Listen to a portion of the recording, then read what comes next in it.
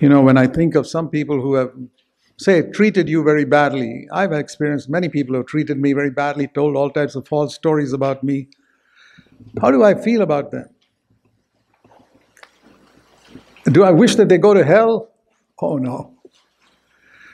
When I think of the people who have treated me worst in my entire life, the word that comes to my heart is 2 Peter chapter 3, verse 9.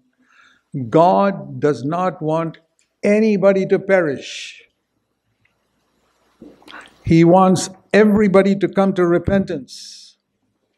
Everybody, even those people who treated you so badly, God, you may not want them to come to repentance, but God wants them to come to repentance. So when you say, Lord, I want to be like you, okay, that means you want that worst person who treated you so badly, you want him to repent and become good.